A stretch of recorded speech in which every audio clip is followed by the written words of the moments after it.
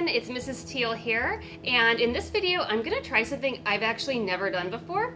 I'm going to try using epoxy resin and mica powder mixed together in some resin molds. I've never used resin molds before, but I'm going to have a lot of fun with this and you can watch my journey with me. So the products I'm using here are from Hippie Crafter. They sell a really great epoxy resin kit with a wonderful instruction book that tells you all about how to use epoxy resin. Epoxy resin comes in 2 parts and you mix them together to get them to activate. The mica powder has 24 different colors that come in this kit, and like I said, I have never used mica powder before, but you just mix this in with your epoxy resin and you get this vibrant color that's also very shimmery. So this is going to be great for some jewelry making. Maybe I'll even create a bookmark, because these resin molds from Hippie Crafter have some really cool shapes. Bookmark, some great molds for making some jewelry like pendants or earrings, and you could even create things like coasters or little trinket trays or things like that. So I can't wait to get started. I hope you're excited to watch how this goes. All right, I'm ready to go now. As you can see, I am set up with a cardboard piece underneath my works materials. This is so that if I spill, I am not going to damage a table. I have some cups to be able to mix some of the resin with the mica powder. And then I also have my epoxy hardener and resin, some popsicle sticks to stir with, and I have a cup that I'm going to mix my hardener and resin into. And that's what I'm going to do first here. As you can see, I've made some marks on this cup. I have figured out, using water, that this is equal in volume to this amount of space in this cup. So I'm going to fill the cup to this line with hardener, and then I'm going to add in the resin on top, filling up to this line.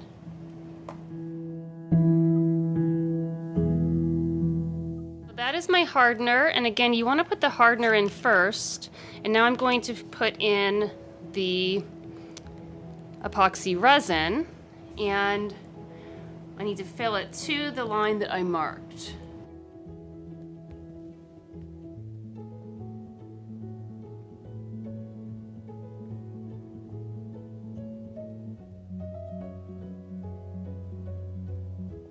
Okay, now I'm going to be stirring this mixture up slowly for 3 minutes.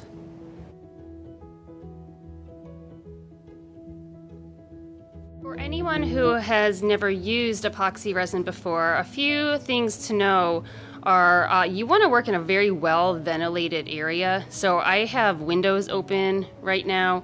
It's really important because there are some strong fumes and you don't want to breathe those in.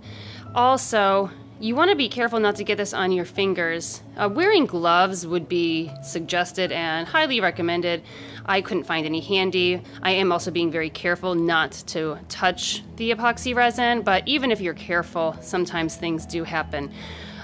Finally, when you're stirring, make sure that you are scraping the sides of your cup. You could also pour the resin into another cup and continue to stir for an additional 3 minutes if you want to. But in this case, I'm actually going to be pouring some of my resin into some separate cups so that I can add in some mica powder before pouring into my molds. So I am pouring this into 5 cups because I'm going to use 5 different colors, and I'm trying not to spill, but remember I do have some disposable cardboard down underneath these cups that I can just throw away when this project is complete. I'm going to begin adding in my mica powders now. The first color I'm going to use is this one here called Graphite. Look at that. I'm going to put just 2 scoops in here and then stir it up.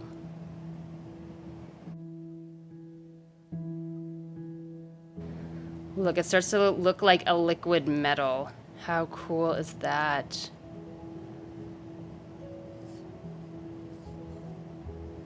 So I'm going to mix 2 little scoops using my popsicle sticks, and I'll use a clean stick for each color. I'm going to mix 5 different colors up using these cups here.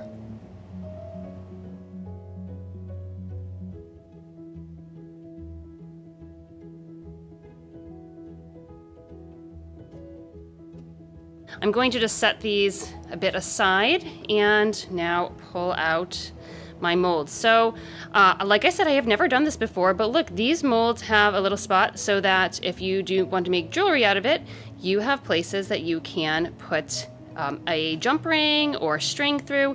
So I'm going to try creating some cool looking pendants here. All right, I'm going to try pouring this in. Let's see how this goes. I'm going to just go like this. Start with a little bit of black.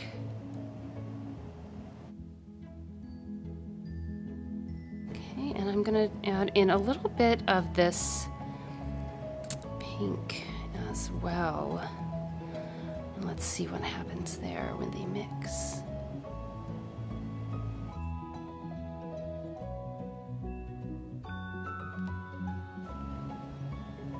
All right, I'm gonna try dragging some of this up in here, like so. Let's see what happens.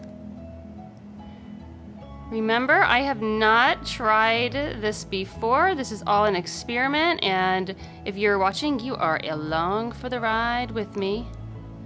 But again, I'm using Hippie Crafters epoxy resin, mica powders, and molds, and I am really excited to see how these turn out. All right, that seems to be good. Maybe I could fit a little bit more in, but I don't know that I want to chance it.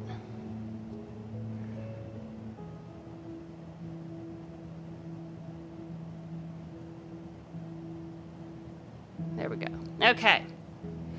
I'm going to speed this up and fill up the rest of these molds here.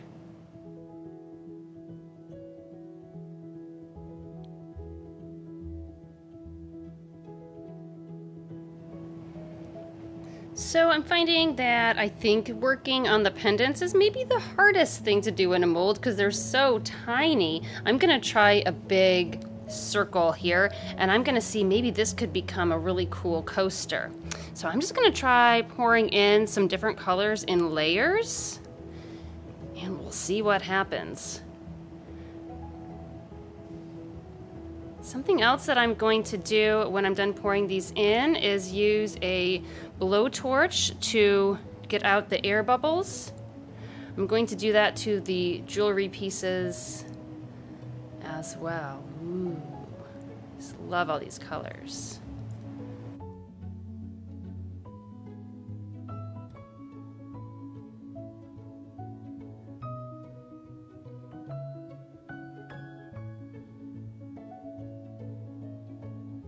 One more thing I'm gonna try with this one is to put in a couple tiny drops of silicone oil. You'll see what happens, assuming it works, once I get these poured in.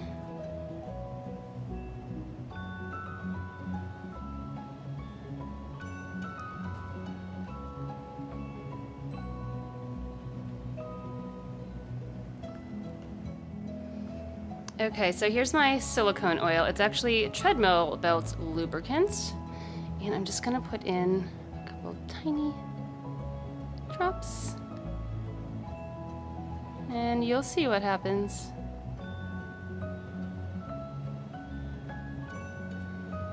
Gonna flip to the other side of my toothpick and do a couple more. These really cool blooms.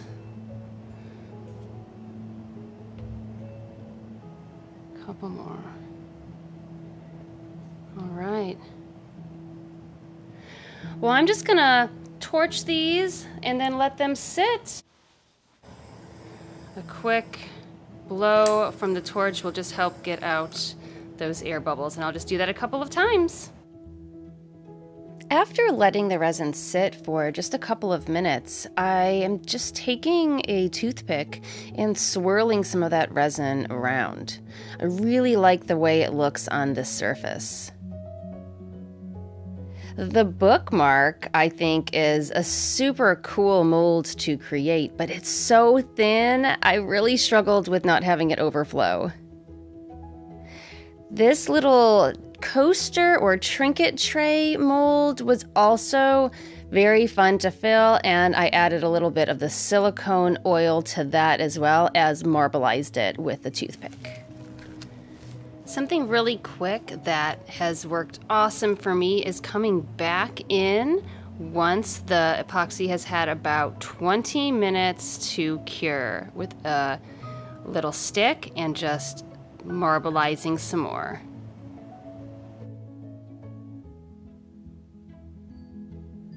Alright, so I finished my experiments using Hippie Crafters mica powder with their epoxy resin in their resin molds, and I'm just gonna wait and see what happens now. I'm gonna let these set up to cure for about 24 to 48 hours, and then I will peel them out of the resin molds.